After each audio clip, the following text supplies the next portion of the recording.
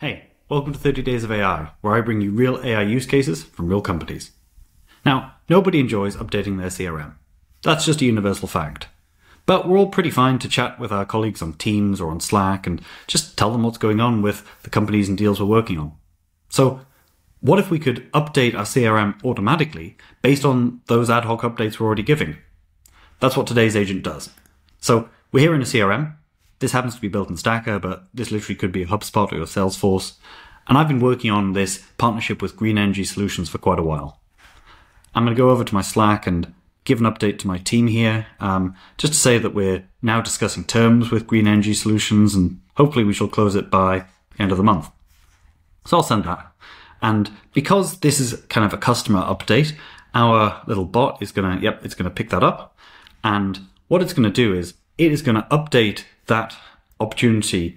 It's going to figure out that I said that we're discussing terms. So, that is now in negotiation. And it's also picked up that the end of the month is when we think it's going to close. So that's now the close date. And that has just saved me a bunch of time going in and manually updating the CRM.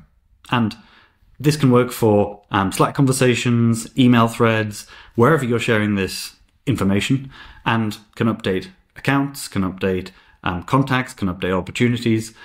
And it doesn't just have to be in your CRM. You can use this in your ticketing system to log bugs, in your customer suggestions and feedback systems, wherever you are updating information in external systems and you wish you could just do what you're already doing, which is just telling your colleagues the stuff and getting them to react.